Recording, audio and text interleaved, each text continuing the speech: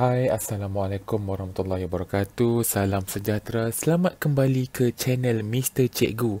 Okey, untuk kali ini saya Mr. Said dan Cikgu Robi Rosten akan bergabung tenaga untuk menghasilkan atau menunjukkan cara untuk membuat atau print sijil dalam jumlah yang banyak dalam masa yang singkat. Mesti nak tahu kan? Jom sama-sama kita saksikan.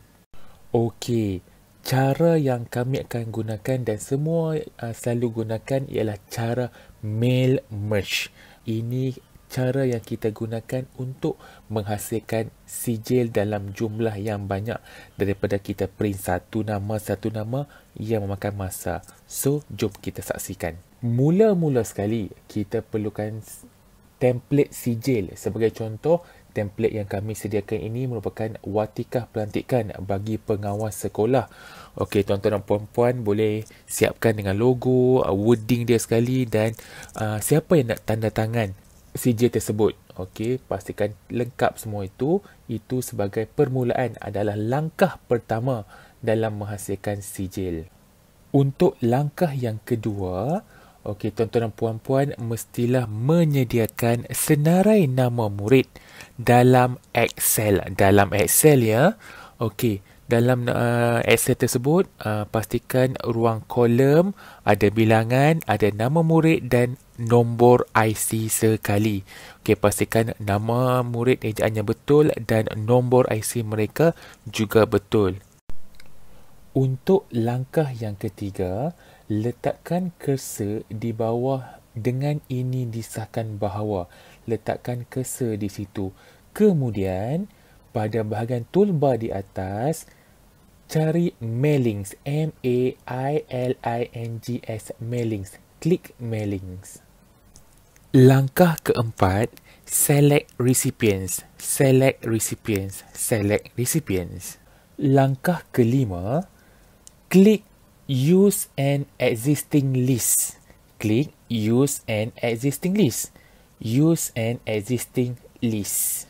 Untuk langkah yang keenam, tuan-tuan dan puan-puan klik dan cari semula senarai nama murid dalam bentuk Excel tadi yang di mana tuan-tuan dah save dan simpan tadi. Di mana locationnya?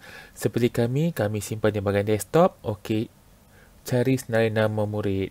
Klik di situ, kemudian akan naik satu pop-up select table. Okey, tuan-tuan puan-puan klik di bahagian tersebut, kemudian klik OK. Untuk langkah yang ketujuh, di bahagian toolbar di atas, tuan-tuan puan-puan cari insert merge field. Insert merge field. Insert merge field.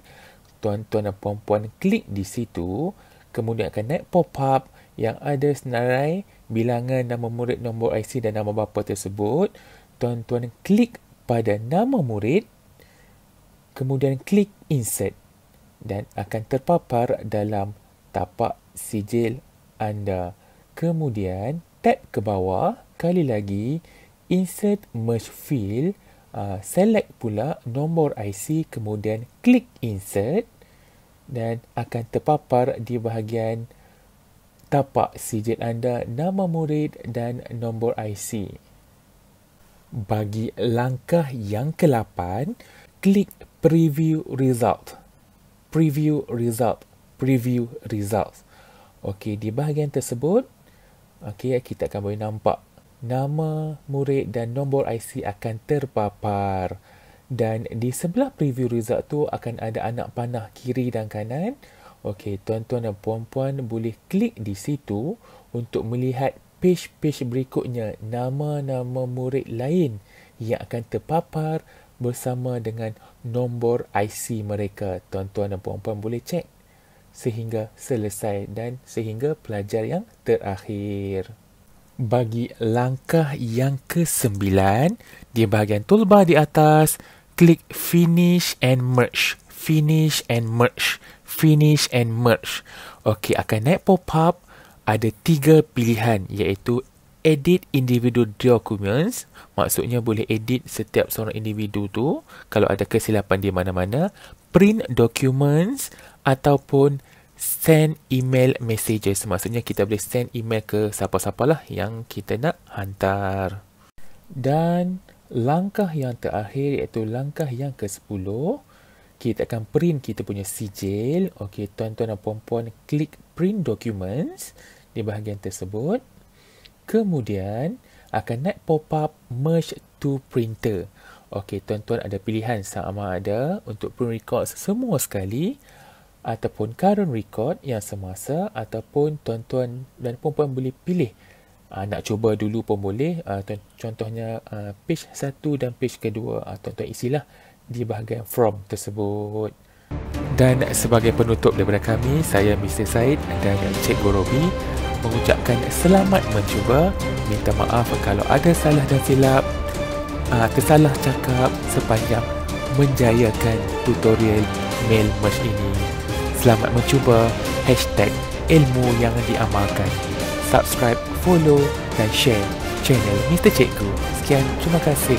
Assalamualaikum warahmatullahi wabarakatuh.